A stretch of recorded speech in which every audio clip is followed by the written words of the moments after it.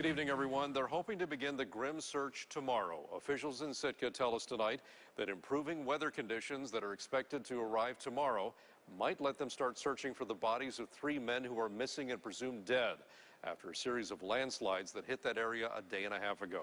61-year-old William Stortz and 26-year-old Elmer Diaz and his brother, 25-year-old Ulysses, are unaccounted for tonight.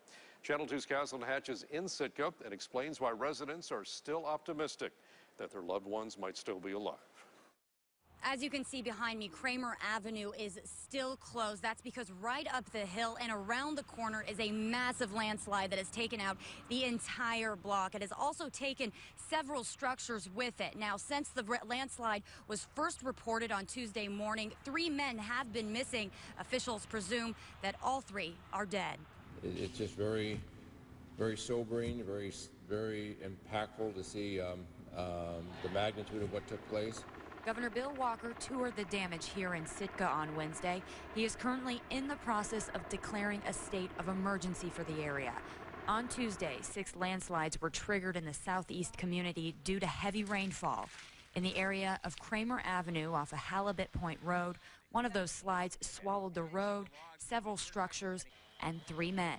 Sitka is a tight-knit community.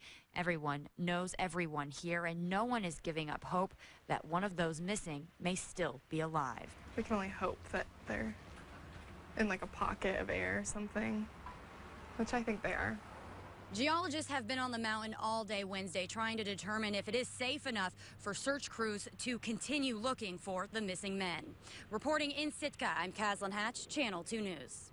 And as Caslin mentioned, Governor Bill Walker toured the affected area today that were affected by those landslides. Walker flew on a Coast Guard helicopter to assess the damage from the air and figure out how the state can help.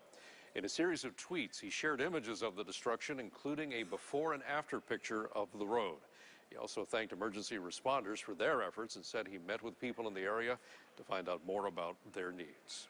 And the Red Cross of Sitka has set up a shelter for victims of the landslides. The temporary location is at Grace Harbor Church on Halibut Point Road.